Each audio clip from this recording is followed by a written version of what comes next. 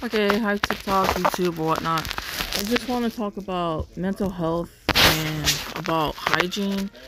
Um, One thing that I realized that it's not really where I actually don't get ashamed, even though like I'll be having like body odor, and sometimes I'm like obviously I stay home, but there's times where I go out there in the world, and I don't know why I had this mental, like, where it's like I don't care, because like when you have like mental issues, it kind of makes you like not care about things you're supposed to care about, priorities and stuff.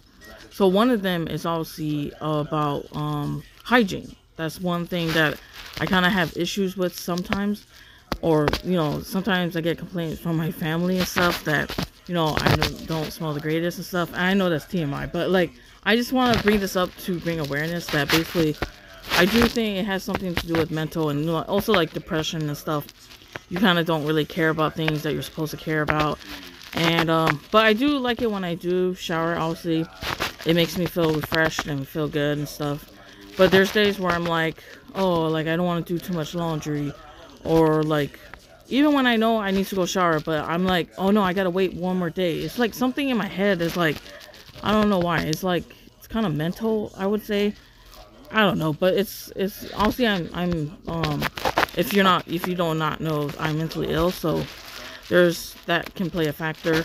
And I've realized there's people who are mentally ill, they always have that factor of not really taking care of their body hygiene, or like they have that issue too that I have. So I was like, oh, because, and also it says that on the paper where it's like, do you take care of yourself, or keep up with yourself, upkeep and all that.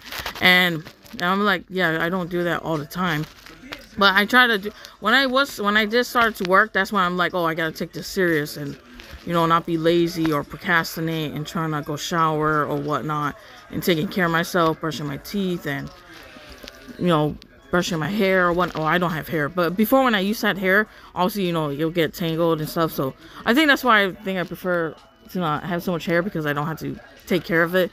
Because I'm like I wouldn't say I'm low maintenance, but I don't want to have high maintenance of taking care of so much stuff. I like it to be where it's like simple and basic, and kind of like where it's like something I can just like do all the time. Like it can be like, let's say if I have like jewelry or whatever, I want to be able to wear jewelry that I can wear in the shower. So basically, if I can't really, and it's like difficult to do that or whatnot, then it's not for me. So that's why I have to have like a waterproof watch, wristwatch or whatnot.